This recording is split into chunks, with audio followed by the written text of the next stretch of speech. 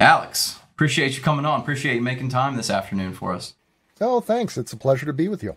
Alex, I've been listening to your content. I've been really excited to do this conversation. I've been trying to absorb some of the things that you've been saying in your work. I'm excited to get into it. I know some of my colleagues have been asking questions about how some of these things will actually work in the real world. But why don't you kind of start by just telling us a little bit about yourself and what you've been up to over the last handful of years? Sure. So I am director of research and innovation at 4-Day Week Global, which is a nonprofit that, as the name suggests, works with companies and sort of other kinds of organizations to implement 4-day weeks or other kinds of shorter work weeks without reducing people's salaries or reducing, customer service or sort of playing with deadlines or changing, sort of changing other things in sort of output or productivity. And I got into that after sort of writing a book about the movement that came out a couple years ago called Shorter, that looked at about 100 companies around the world that had sort of done this before the pandemic. And that book, in turn, was kind of a sequel to an earlier book that I'd written called Rest, which was about the way in which highly creative people use rest to have better ideas and sort of more sustainable careers and better lives. And so Shorter was kind of about how you could put this into practice at scale for, everybody in a company rather than just for yourself. And so, now I'm trying to help lots of companies put it into practice. So that's me and what I do. How did you get into the topic of rest and shorter work weeks? And you seem like you've done a lot of work. You're very creative. How did you get kind of locked on this topic? Right. I live in Silicon Valley where, sort of overwork is basically like a secular religion. And so for me, sort of discovering the value of rest was partly a personal thing, which happened after a particularly kind of challenging stretch of work a number of years ago where sort of I ended up kind of getting burned out and needing to take a break. But, it also connects with a long interest that I had in kind of the mechanics or psychology of creativity. This is something that I studied in college and has always been really fascinating to me, how it is that people come up with really brilliant ideas or sort of insights.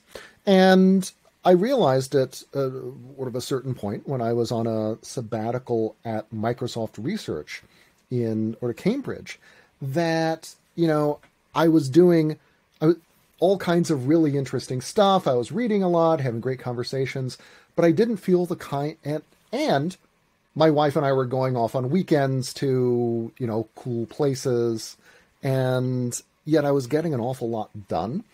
And it made me think that, maybe our assumptions that you have to be, always on and always connected and constantly working in order to do really interesting stuff was actually wrong. And that there was an important place for sort of rest or leisure or downtime in ambitious creative lives. And so that basic idea was one that I started sort of trying to trace out in neuroscience and psychology of creativity and sort of biographies of really sort of creative and successful people. And it turns out that there is a story to be told about about rest and leisure as something that plays a really important role in sort of the daily routines of of prolific and imaginative people, that also plays a role in kind of regulating their lives or sort of helping them sort of stay balanced, and I think helps them have longer, more creative lives. When I finished that, so, that's the kind of backstory to Rest.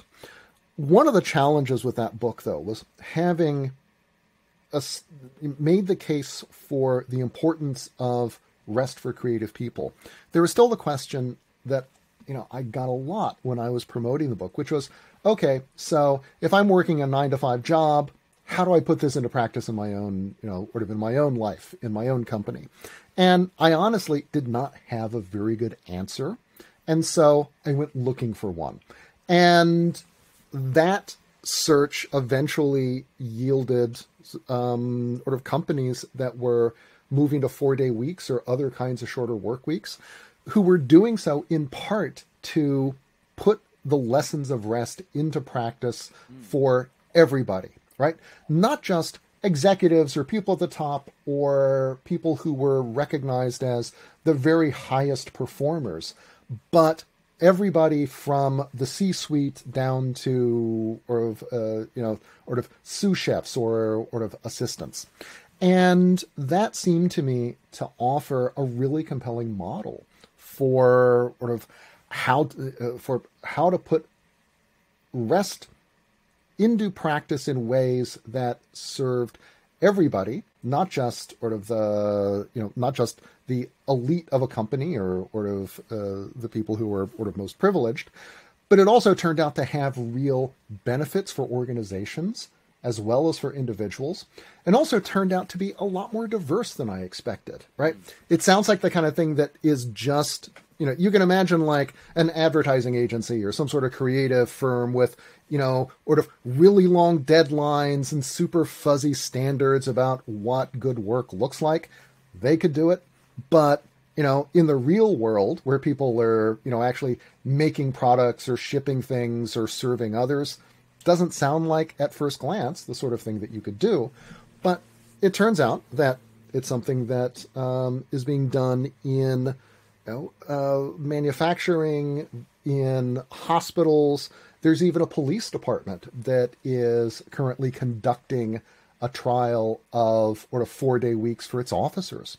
And so there's a lot more variety to it than, or accessibility than it might seem at first glance, which to me made it something that was really worth studying and also worth promoting. So that's the backstory. Yeah. So obviously, I think a lot of people are listening right now. They're thinking of their job. I'm thinking of our logistics company that kind of before we started, I told you we ship 5,000-6,000 packages a day. What's the most common objection that you receive from people? Because it sounds like you just began to say, well, maybe that works for an ad agency, but we're a logistics company. The Postal Service ships 5 and 6 days a week, and we have to get our packages to customers in 2 days. Sometimes they even want it faster. That's just not practical for my company. How do you kind of begin to contend with that idea? Right. So one of the big objections is, customers will never stand for it. Or my clients will sort of rebel if I sort of suggest doing this.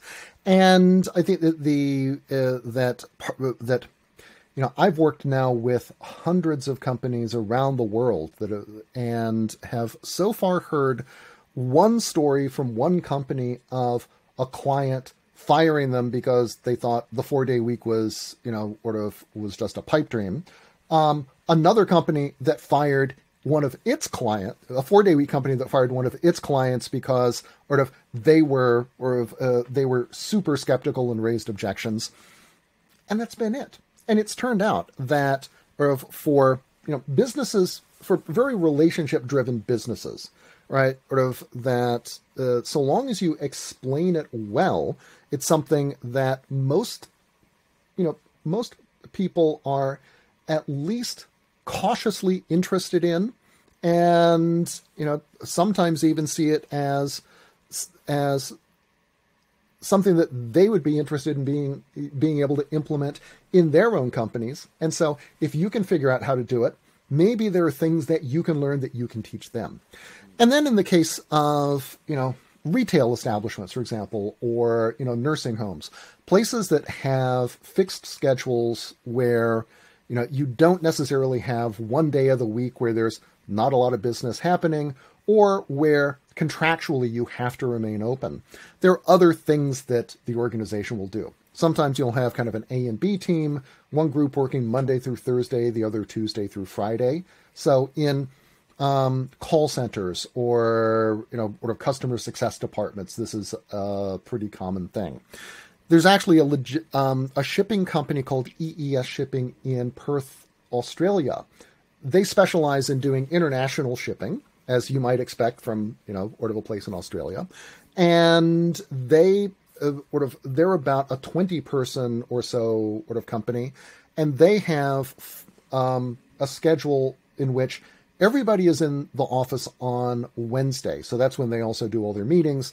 And then they have 4 teams, each one taking Monday, Tuesday, or Thursday, or Friday off. So they're at like 80% staff 4 days of the week and 100% sort of the other.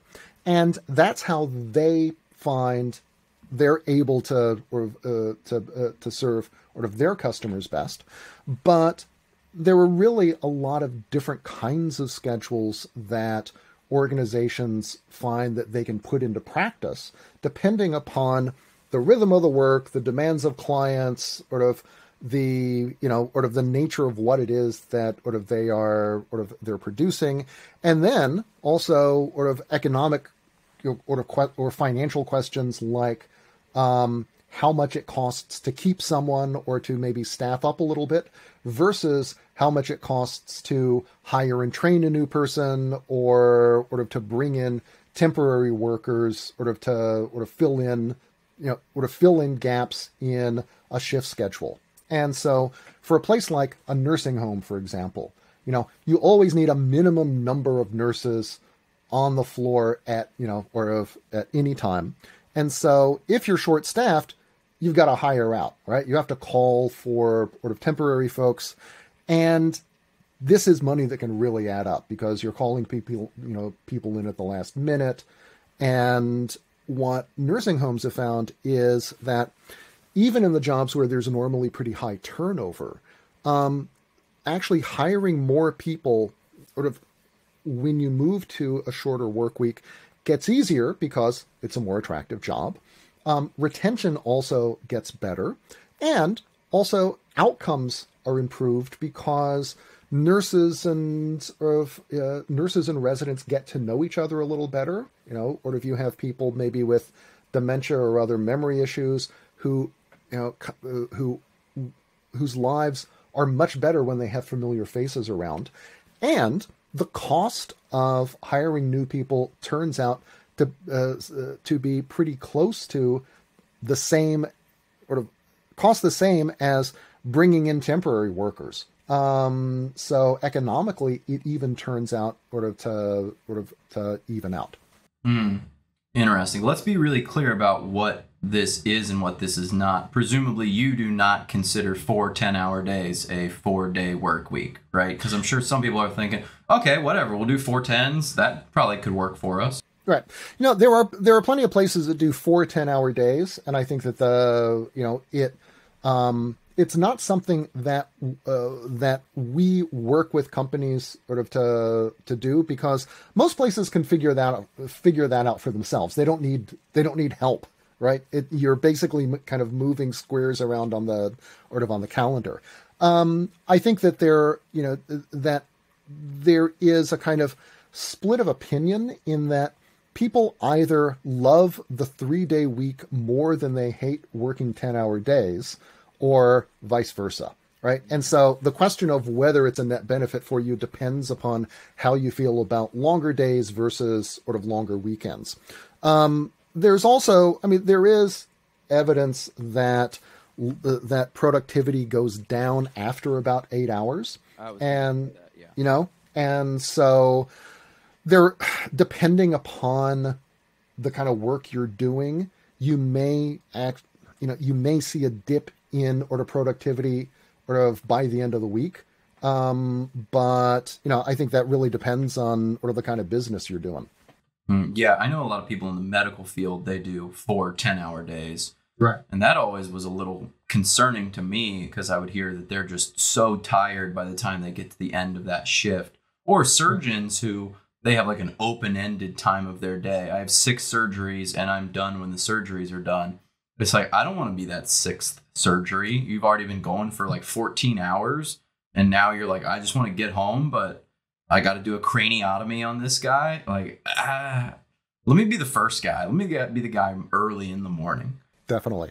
No, and I think there's, places like hospitals, professions like or healthcare, law enforcement.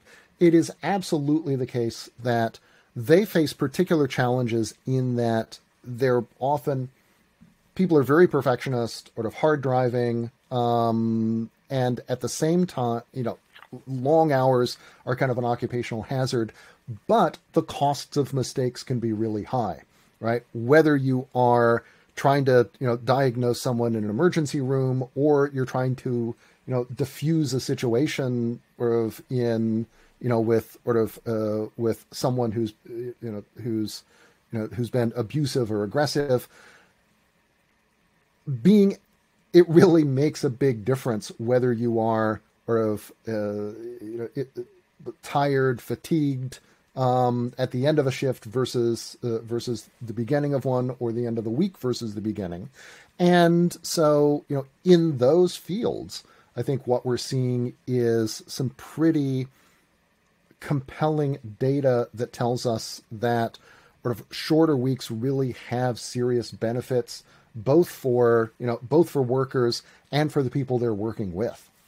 Yeah, you said it. The police thing, I think that's a very compelling one, because we know that our police force, not only are they overworked, but they're encountering just the worst situations over and over again.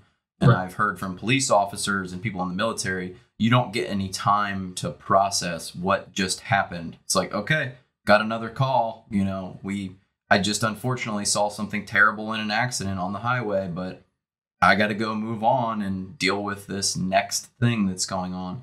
I would think that rest would be really important. We've seen that police, they sometimes don't make great decisions. And yes, there's an amount of training there, but also an amount of how high stressed are they? How much rest have they had? How long have they been working on that single given day in a stressful environment over and over again? Some police stations, I know they can't get enough people, so they're doing more overtime, not less work. So you can see how that could stack up and lead to bad decisions, whether you're a good person at your job or not.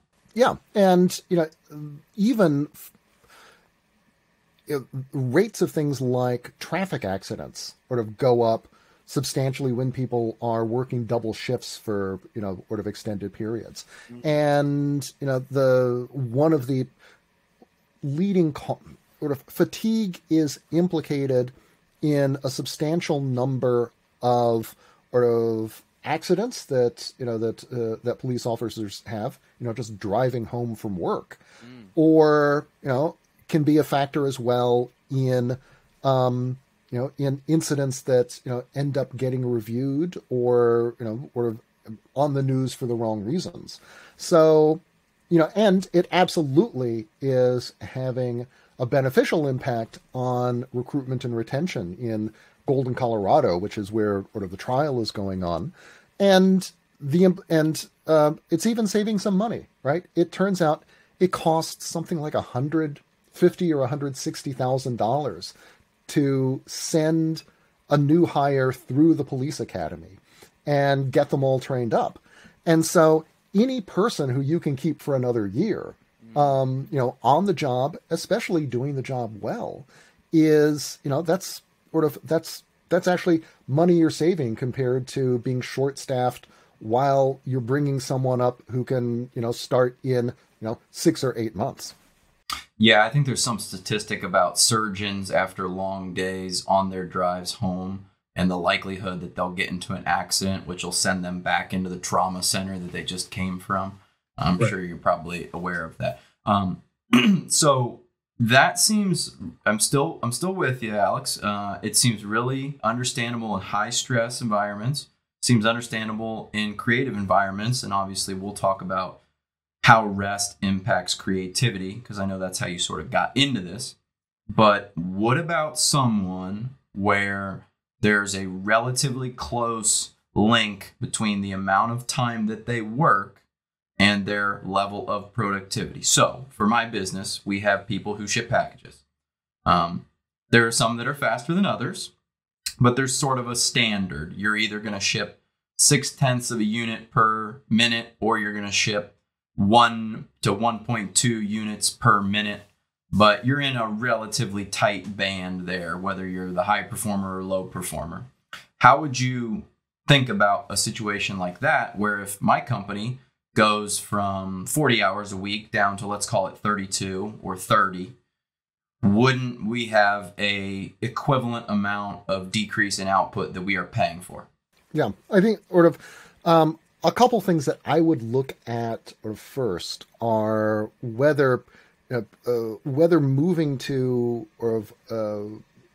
let's say 32-hour week would have a significant impact on your ability to retain people, right? If it's the case that that you've got high turnover and it takes a certain amount of time to train people to the level where they can perform really well, then it may be that you can see enough of a boost in productivity and savings in cost of hiring, training, etc., so that this makes sense.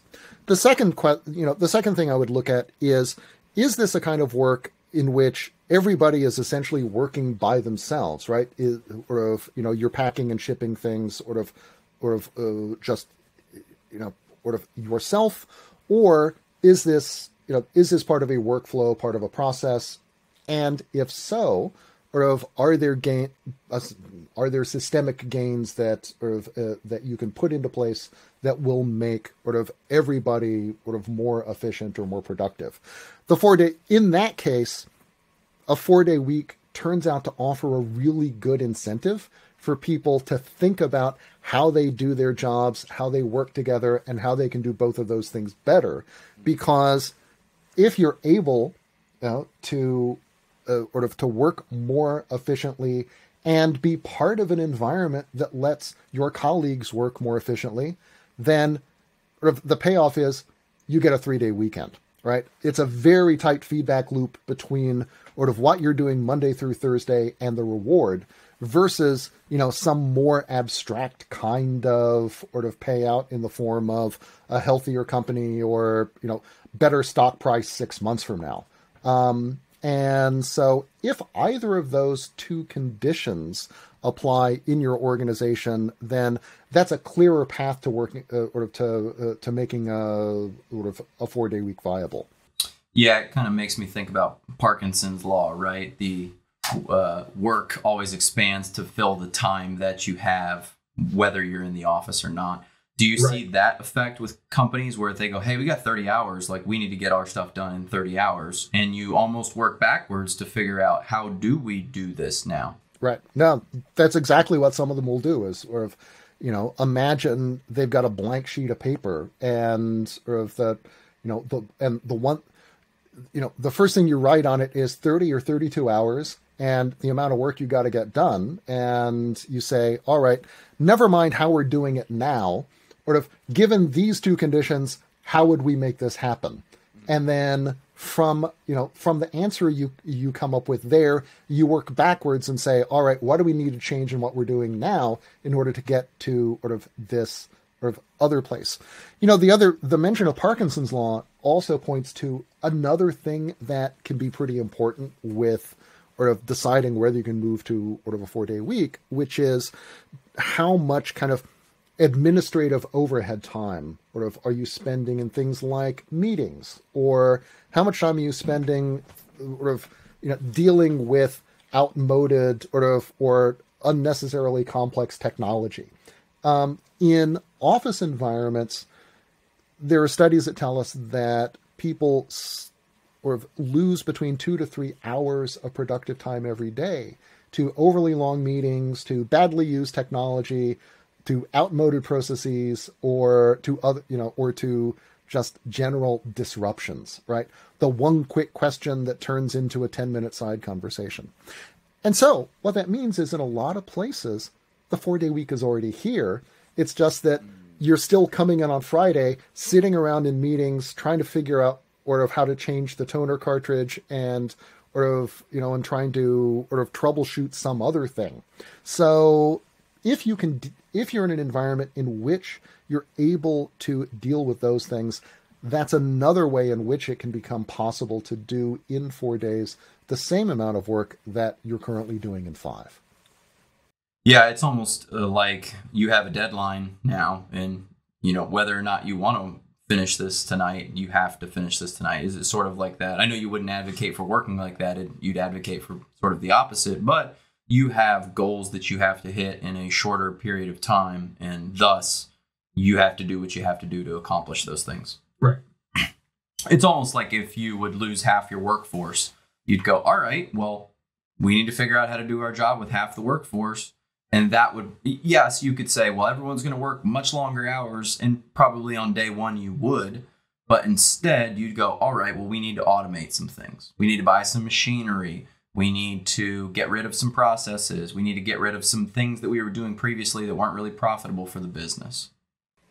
Yeah, and this is something that, that kind of questioning about how we work and sort of how we can do pretty much everything differently is very much something, that's a conversation that goes on sort of at a lot of different levels in companies that move to 4-day weeks. And I think that one of the things that distinguishes the successful ones from the unsuccessful is that in the successful places, this is, everybody is part of that, right? No CEO or line manager knows everybody's job well enough to redesign it for them and tell them how to do it 20% more or effectively. But if you have employees who have been doing their jobs for a while, who maybe have been in their profession for a few years, who have some skill and also some experience with that lets them say, the way in which we do things now is okay, but we could really move the needle if we did this, right? The 4-day week is an opportunity to take all of those this statements and test them out, put them into practice, see which ones actually work. And so, in the places where, 5 years later, they're still doing a 4-day week are places in which everybody had the opportunity to ask that question and sort of to test out their own answers. Interesting. You talked a lot about our relationship with rest and vacation and work days, because I know you did a lot of research on this. Maybe just take me back a little bit in terms of the history of how we used to view rest and leisure and vacations, and even the length of work days and time of work days. Mm-hmm. So, I think that first off, the 5-day week itself, right, the 40-hour week is a relatively new phenomenon. It's something that we've really had for the last 100 years or so, and was a product of the America's industrial era. At the same time, interestingly, while the 40-hour week is a relatively new thing and was sort of one for workers as a way of protecting their free time, it also used to be the case that at least for for people who were luckier, who were who had more money, they were folks for whom leisure was something that they often took pretty seriously. There was, I was reading the founder of Forbes magazine, a guy named Bertie Charles Forbes, in the 1910s and 20s, wrote a bunch of biographies or sketches of famous, titans of industry like, Carnegie and J.P. Morgan and Rockefeller and DuPont and folks like that. And one of the things that he talked about really often was how seriously these guys took their hobbies. And these were, and they had a vision of work in which they worked intensely hard, but that was also balanced out by periods of rest, by, vacations in the summer, by long holidays. And they often had pretty serious hobbies that they were quite devoted to. And there was an idea that, one of the things that you could claim as a reward for success was more leisure time. And this is, and this is something that has kind of evaporated in the last, generation or so, right? If you think about sort of the public image of some of our richest, richest, most successful people, right? That's one in which sort of we see them as sort of working enormously hard hours, despite the fact that they are worth, billions and billions of dollars. And for a whole bunch of reasons, we have lost the idea that sort of either leisure is something that is sort of an important part of a successful life, or that it should be seen as sort of a reward for success, something that you can kind of grow into over the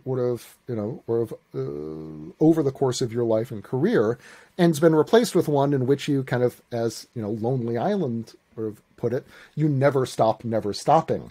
And this is the reasons for it are manifold and sort of complicated, but the bottom line is that we've grown up in a world that assumes that overwork is just it's either kind of a default state or it's a necessity for success, that we need to be always on and always connected in order to do sort of good work, and that this is a system that is impossible to escape.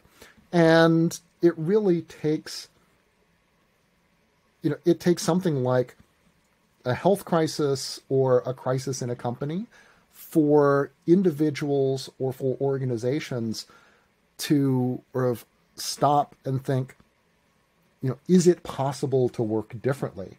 Is it possible to craft a different relationship between sort of work and time and productivity?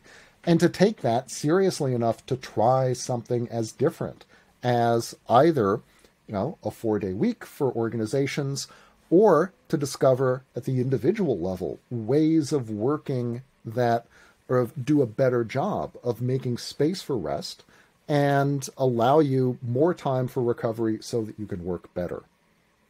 I think the billionaire that everyone believes you're talking about is Elon Musk. He's running, 6, 7, 8 companies, right? And he famously just apparently works 12, 14, maybe even 16 hours a day. He's trying to make us an interplanetary species. What would be your message to someone who goes, well, if I want to be like Elon, I want to be extremely wealthy.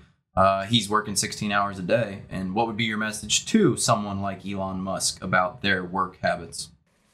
Well, Elon's not going to listen to me, but probably not going to listen to either of us. No, that's true. Maybe he will, but I mean, I did that. I am a little sympathetic to Anand Giridharadas' sort of line that every billionaire is a policy failure. However, I think that at the very least, I would say that if you look at that, or of an Elon Musk style 18 to 20 hour days for 30 years is not the only model for achieving great success.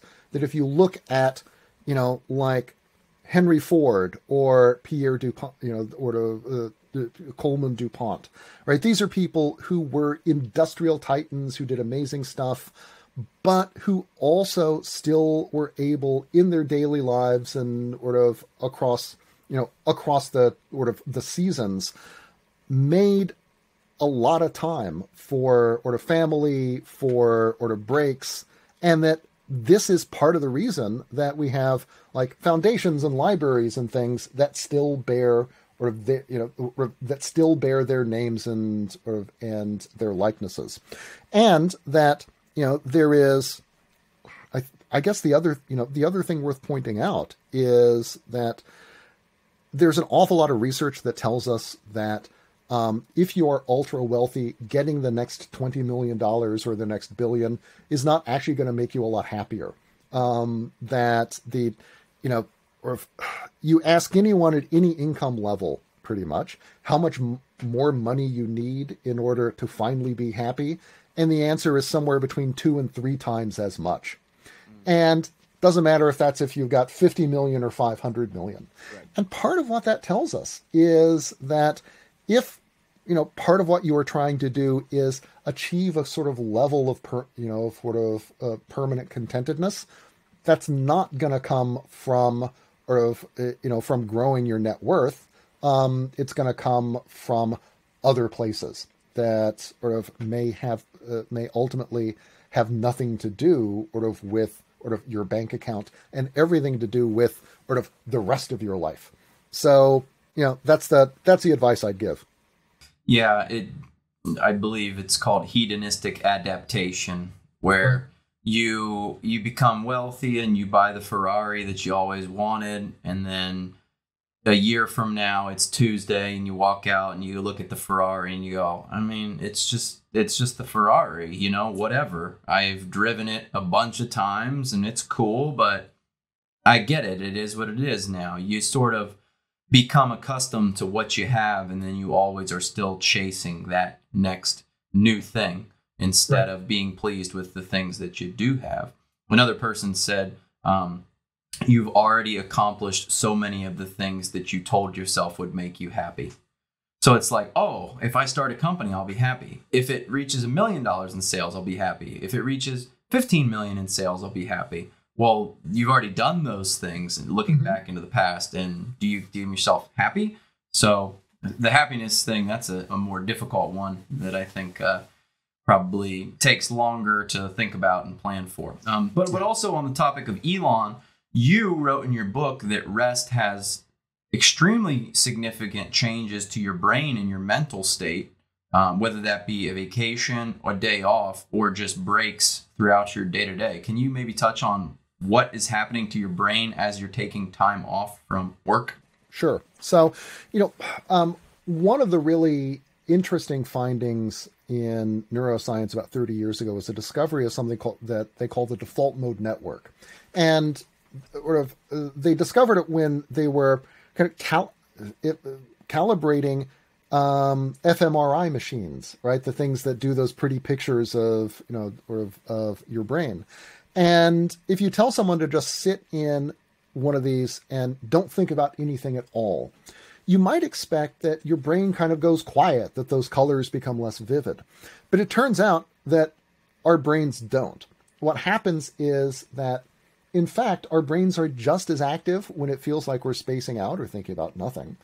It's just that they're the connections between different parts of our brain get activated in different sorts of ways than they are when we are consciously trying to solve problems or focusing on something.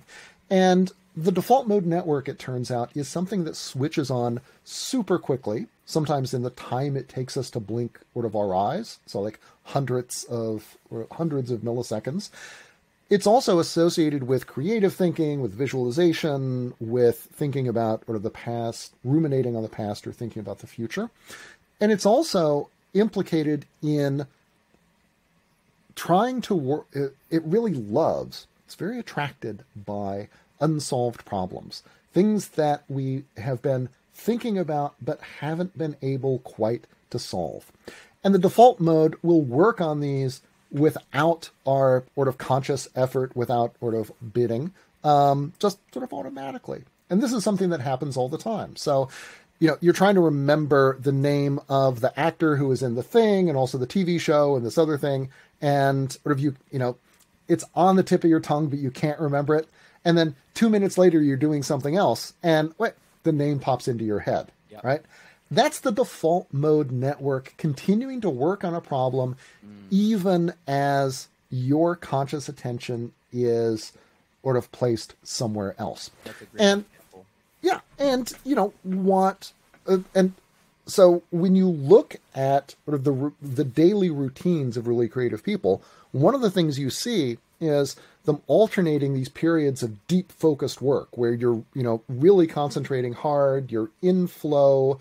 You are able to work in a highly focused, highly productive manner but layered with periods where you're taking breaks, going on walks, working in the garden, doing something else that's pretty sort of low intensity and that looks unproductive, but is actually giving the default mode a chance to continue working on unsolved problems that you haven't been able sort of to solve through like sheer force of will. And it seems that this is something that our minds get better at with practice. When, if you have that kind of routine, then these sorts of breaks, and they don't have to be terribly long, right? We're talking about 15 to 30 minutes is often enough to get this effect going. But if you do this on a regular basis, your kind of creative subconscious comes to recognize that it's going to have a chance to do its thing. And so you get both the benefits of sort of being able to take a walk, stare into the middle distance rather than a screen, but you also have the additional benefit of sort of of the default mode being able to work on these problems. So that's one really important lesson, I think, from sort of the science about what goes on in our brains in this particular period of rest and why it's valuable. The second one that I'll mention is sort of the value of sleep, where, again, we're not really conscious that sort of much is happening, but this is a period when there's a lot happening at the level of consolidation of sort of memory, but also our brains themselves are doing an awful lot of kind of biological housekeeping. This is the period when, for example, our brain's glyphic system, which is, there's the gray matter of the neurons that are, in which that we use for sort of thinking. But then there's a whole support system, a sort of scaffolding. And when we sleep, that scaffolding goes into action and makes sort of repairs, clears out sort of beta amyloid plaques or proteins, and generally does the sort of maintenance work that seems to be implicated with lower levels of sort of dementias or other chronic diseases later on in life, and which essentially helps sort of keep our brains healthy. So, both at the kind of psychological level of problem solving and at the sort of neurological level of keeping our sort of brains healthy, rest turns out to be not a kind of negative space defined by the absence of work or something unproductive, but turns out to actually be really, really important. And there's been a lot of important discoveries by people and scientists and creative types that have sort of used this idea of set the problem down, go relax, and or walk. And I know there's some specific science about walking, but maybe can you just touch on some of the things that we know in our daily life or stories that would resonate with people? Yeah. So, the sort of walking is a great example. It's a relatively simple activity. It's, for most of us, something we can do for free. But there is, but studies do tell us that sort of walking helps to stimulate creativity independent of sort of where you're walking and sort of and independent of sort of your surroundings.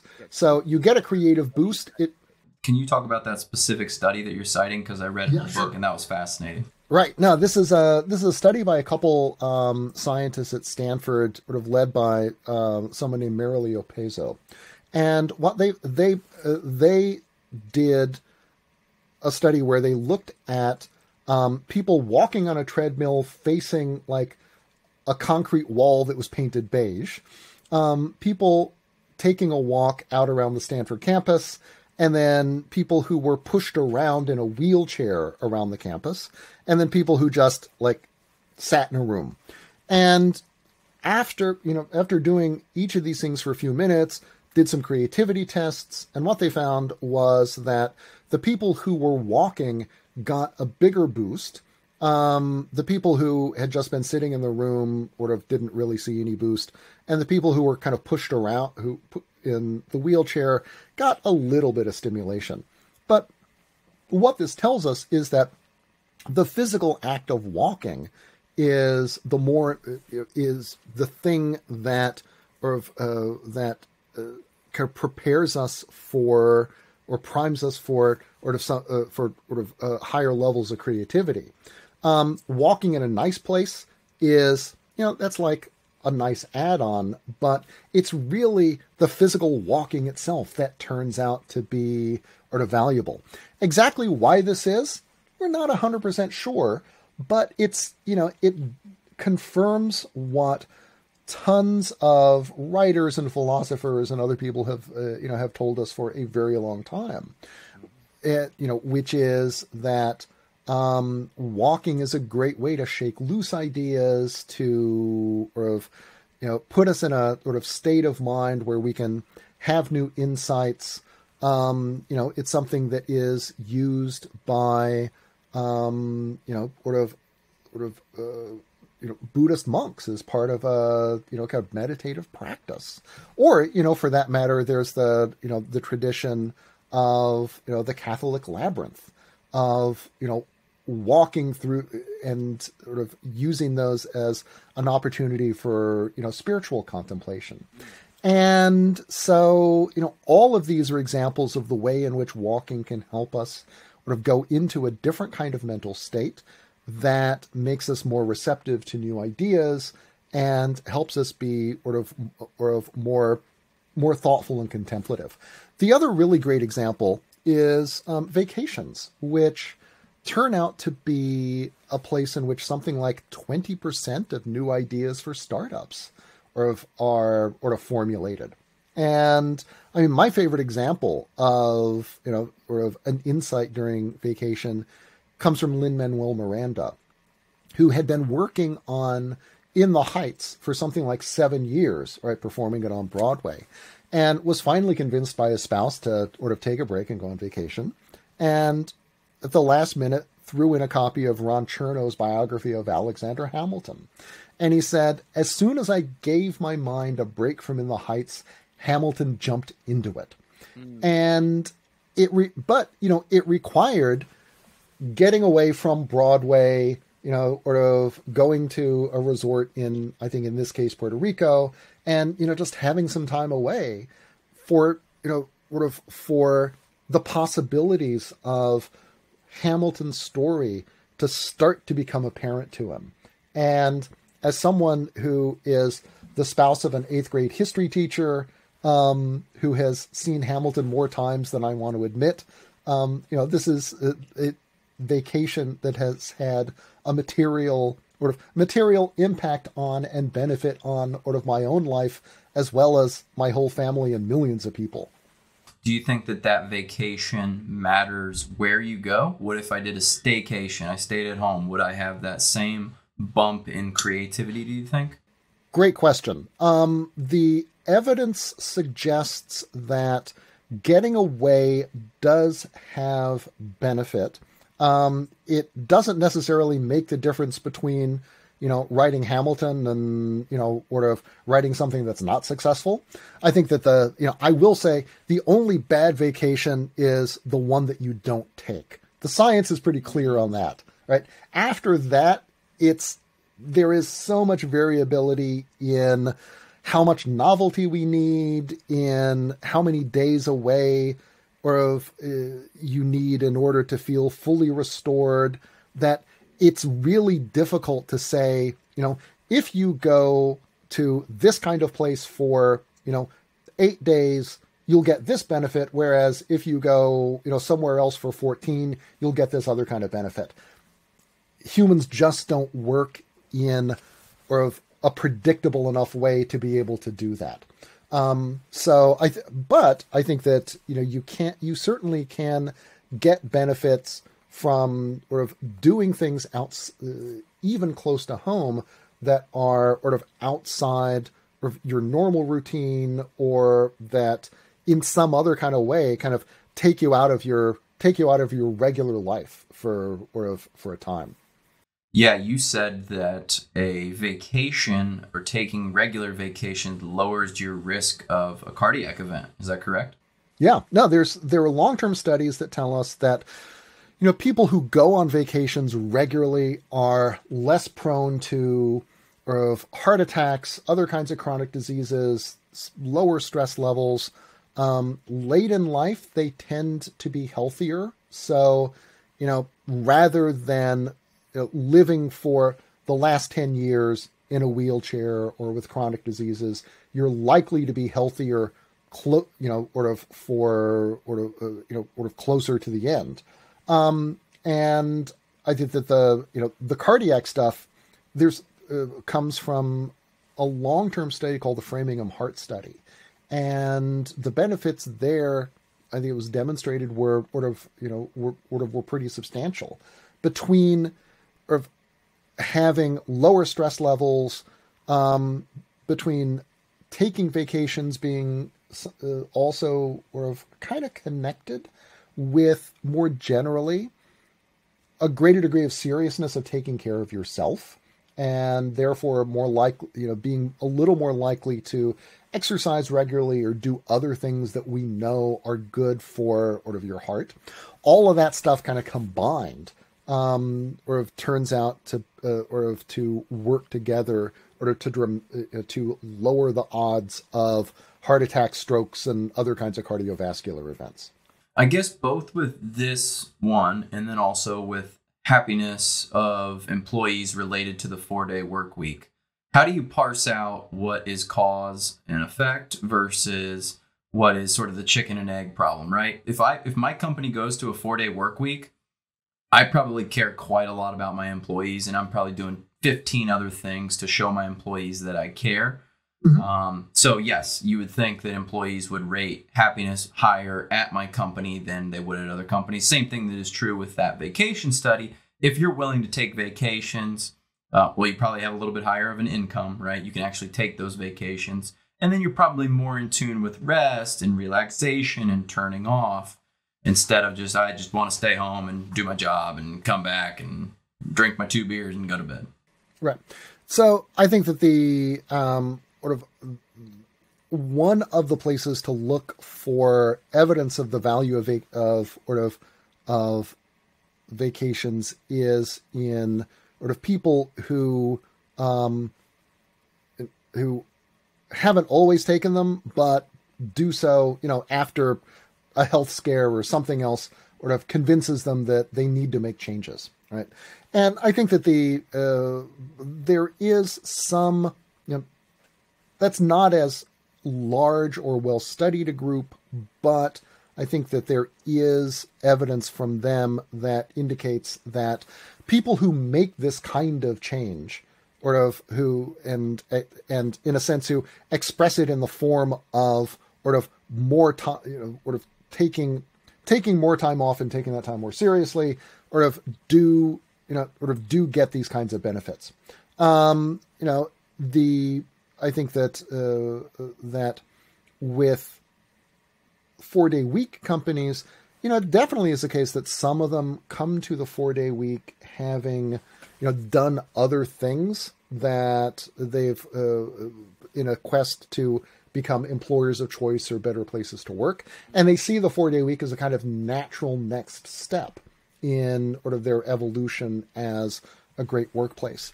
In other cases, it is, they are, let's say restaurants, for example, where the founder and everybody else have been working 13-hour days for weeks on end. And the head chef realizes, if we keep going like this, everybody's going to quit and I'm going to have a heart attack.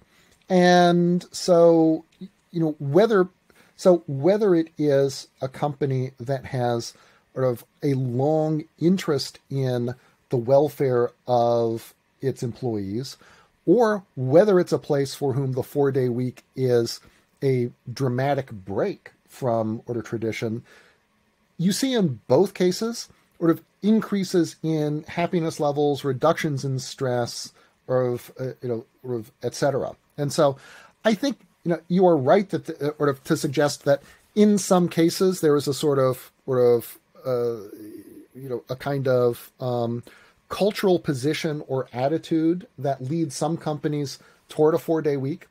But in other cases, there are ones in which implementing the 4-day week is the thing that sort of drives the change in sort of culture. So, so long as you end up sort of in a better place, doesn't really matter to me sort of, which side you started on. But, you're going to sort of, your life and your employees' lives will be better sort of once you get there. Interesting. Another thing you talked about already, but mentioned very heavily in your book, is sleep, specifically napping. How do I go about convincing the rest of my office staff that I need a nap at midday? The way that we used to do this, was to sort of all do it at the same time. There was... well, in foreign countries, that's still very common. Absolutely. American countries, they roll the sidewalk up at 2:00. Like, you are not going to go into a shop between 2 and maybe even sometimes like 7 p.m. We would try to go to a restaurant when I was in Uruguay, and the restaurants would just not be open from midday to 7. You walk in and they're like prepping food, and they're like, "Oh, we're not open. Like, you can't eat here right now." We're like, "It's 5:00. What do you mean I can't eat here?" They're like, "No, we open at 7." I'm like, these people don't know how to do business. They're ridiculous. Yeah, in Asian countries, in Japan, for example, it used to be the case that in offices, you took a nap when the boss did. You do everything when the boss does. And so when after lunch, they would, most people would sleep at their desks. So there's there's sort of a code for it, right?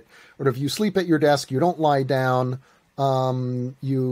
It's fine to nap as long as the boss does. And then once he gets up, then it's time to go back to work.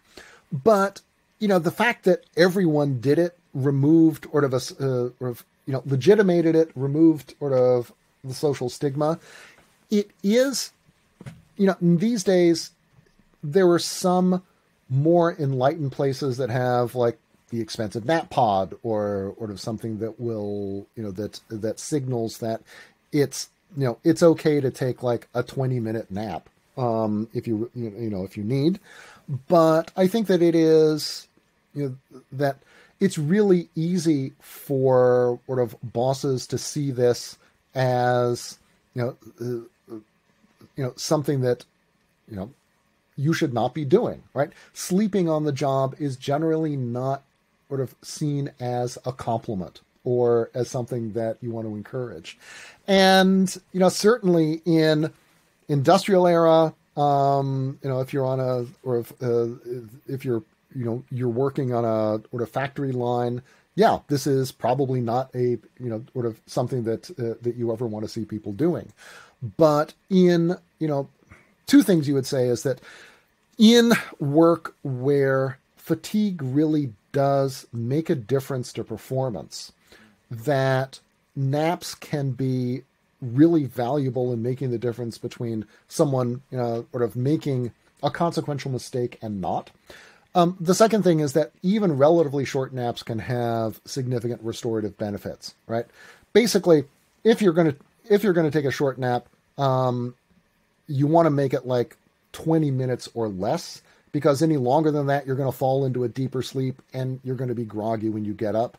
Whereas 20 minutes is enough to give you a pretty noticeable sort of boost or recharge without that kind of sleep hangover.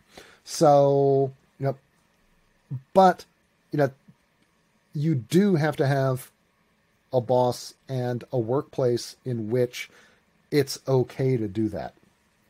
Yeah, I think I'm going to have a tough time pitching the 4-day work week and my hour-long walk and my 20-minute nap. They're going to just start thinking I might just be a slacker. I think it's, on the other hand, if you're able to get all the work done and you're a happier employee and you're not costing them as much in, health insurance, then that would speak for itself. However, I think that it's definitely the case that not every place is able to do all of this. Very few places are.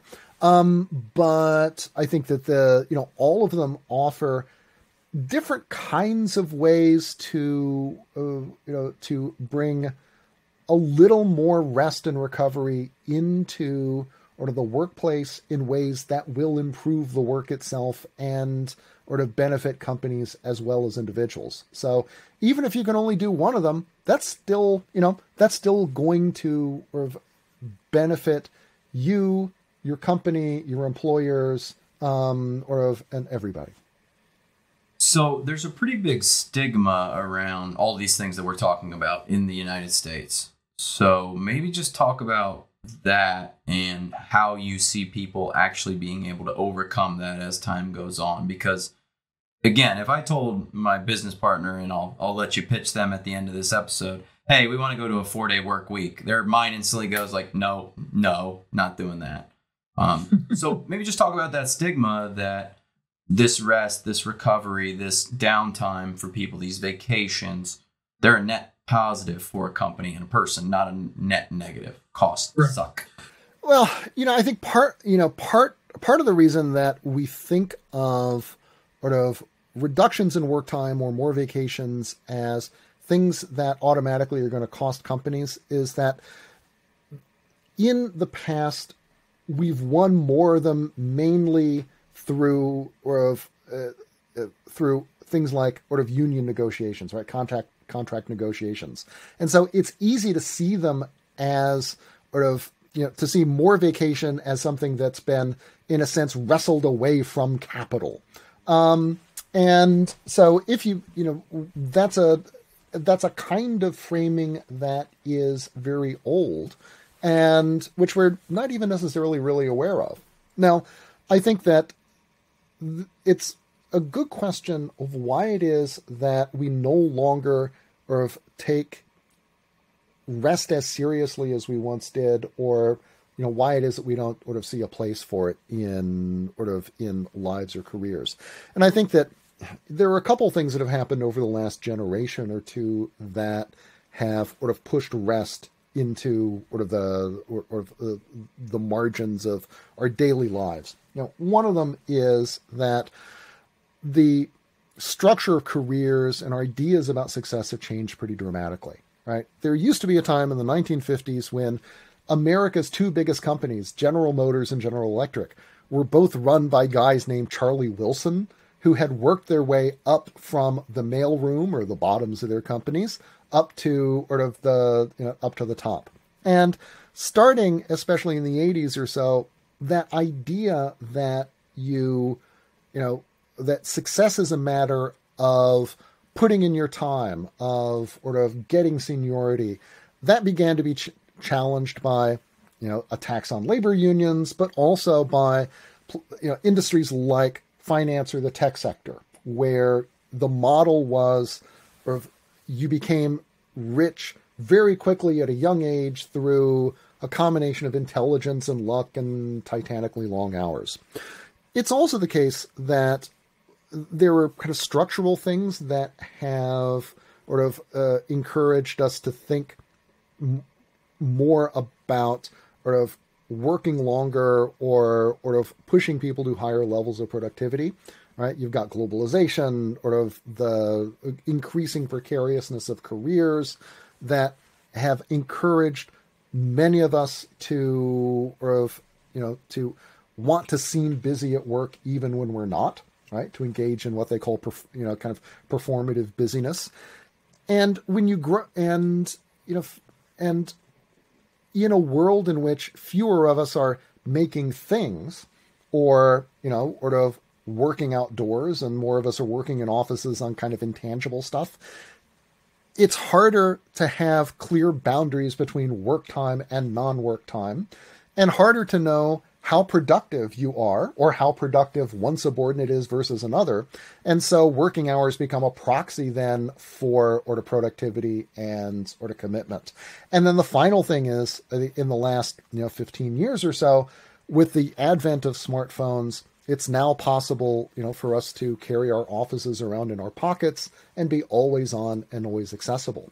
And so all of this together have made made overwork and long hours seem like something that is inevitable and inescapable, right? It's something that everyone does and there is no alternative. But a couple things have been responsible for kind of opening up a space to push back against that. One of them is demographic, right? In particular, you see millennials and Gen Z being less interested as a group in that kind of always on, always working, career comes first sort of life. A second was the pandemic, which forced lots of companies to, very quickly change how they worked, often faster and more profoundly than they ever thought possible, which has kind of opened up a space for thinking about, are there ways in which we can positively change how we work? So, and one of those ways being a shorter work week. And so I think it's the combination of this, of this long-term demographic change in attitudes towards work combined with this sudden change in the last couple of years that demonstrated the possibility of making changes that I think is responsible for creating greater interest in rest, whether expressed through the 4-day week or through other things, and has made it feel a little bit more urgent and a little bit more viable. Do you think that's because young people saw their parents going and grinding and doing the corporate thing? Most places, mom and dad now working. And they went, that didn't make mom and dad happy. Working their great jobs, that made them fight and bicker and be stressed out and anxious. Maybe I don't necessarily need to do all those things to kind of skip forward to happiness. Yeah, I think that baby boomers like myself, though I'm at the very tail end of the baby boom, that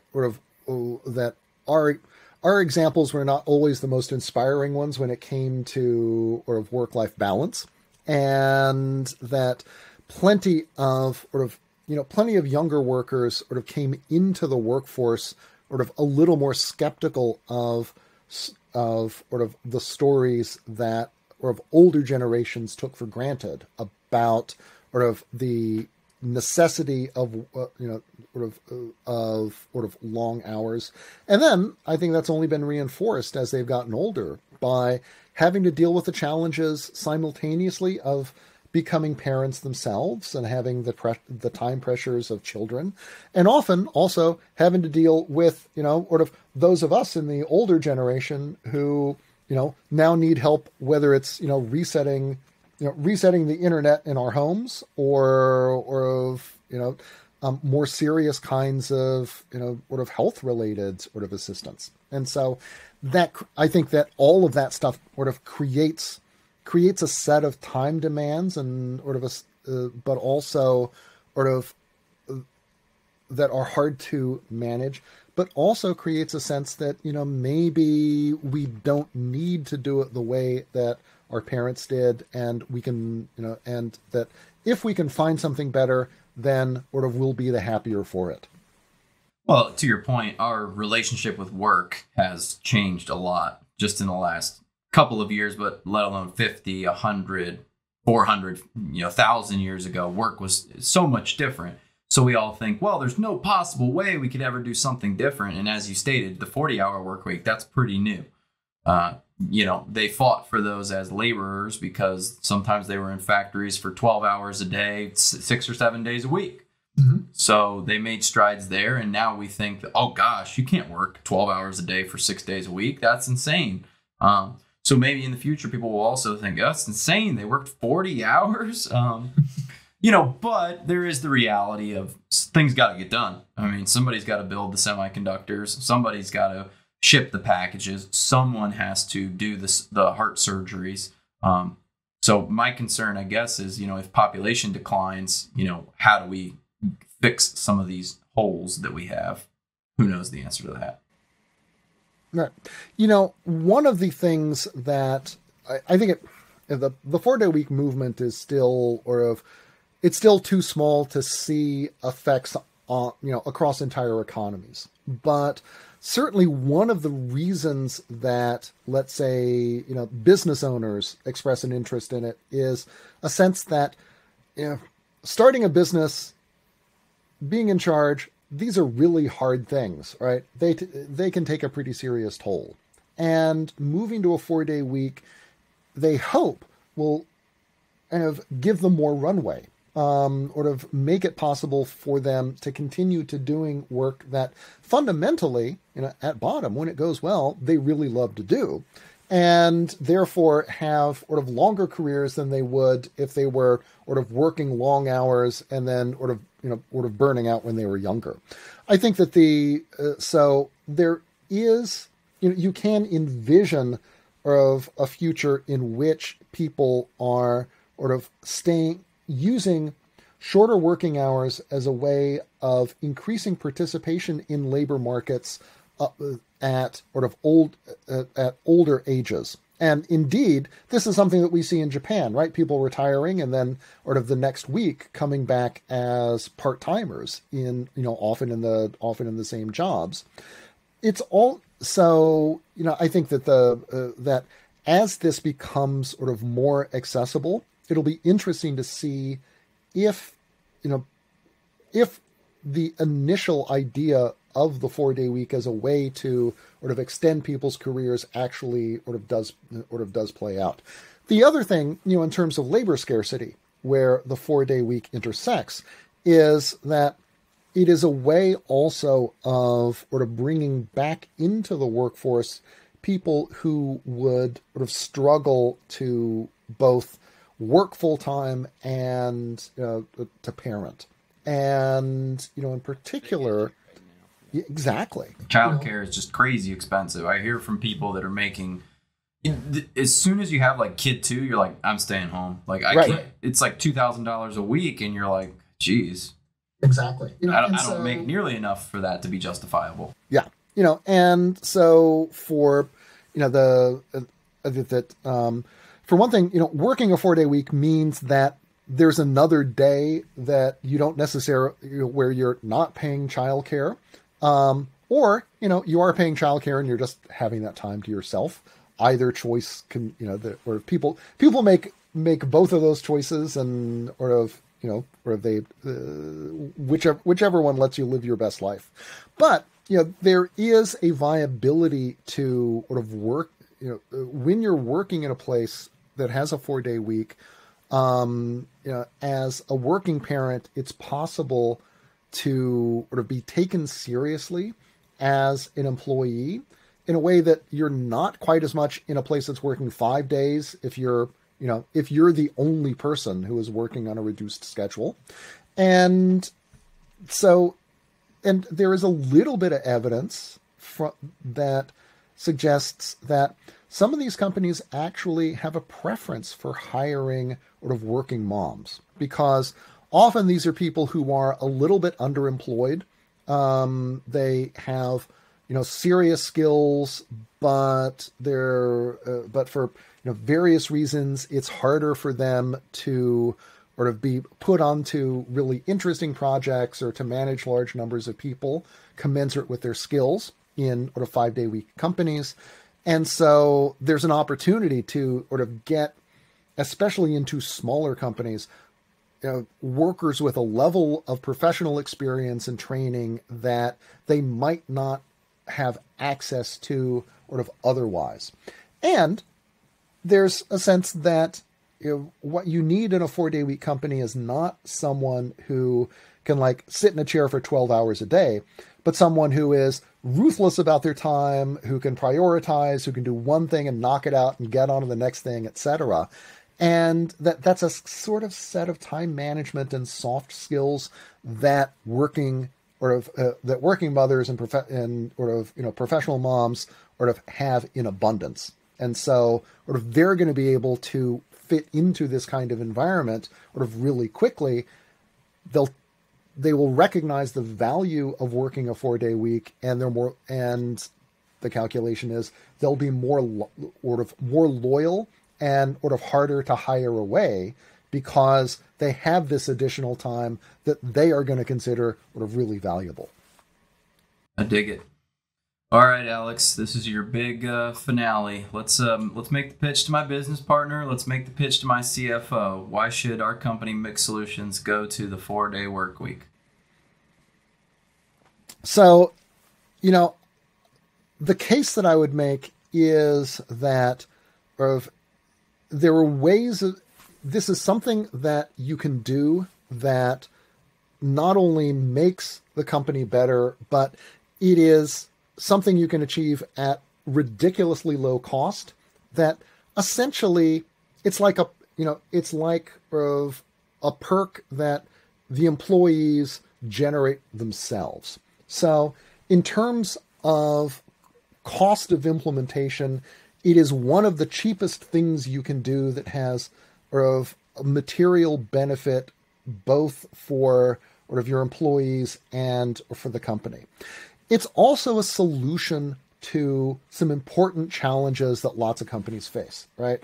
Recruitment and retention, work-life balance, employee engagement and happiness, employee health. All of those move in a positive direction when you implement a 4-day week. The last thing I would say is that the 4-day week also only works if everybody does it.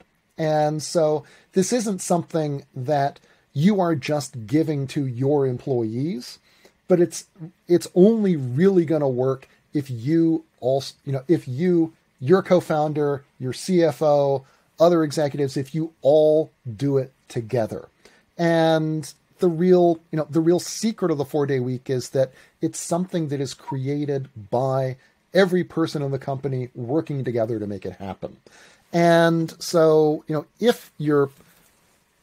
even if you love what you do, being in a position where you can envision doing that for, the next 30 or 40 years, rather than the next 10, and then having to, spend a month in the hospital getting a new heart or of recovering from burnout, I would say that that's going to give you a better life and let you be a better leader, a better person, a better entrepreneur. So that's the case I'd make. I appreciate that. My very brief addition to that case would be what I tell people all the time is you go into business to be happy. Everyone says, no, I go in to make money. Well, it's okay. You go into business to make money. Sure. Why do you want the money? Well, so I can buy things. Well, why do you want to buy things? Because they might make me happy. It's like, okay, well, let's just skip a couple of steps. We're doing it to be happy. Here's a pretty good route that we might be able to achieve an extra little bump in happiness. So, very wise. Alex, thank you so much. I'm so appreciative of your time. I really appreciate the work that you're doing.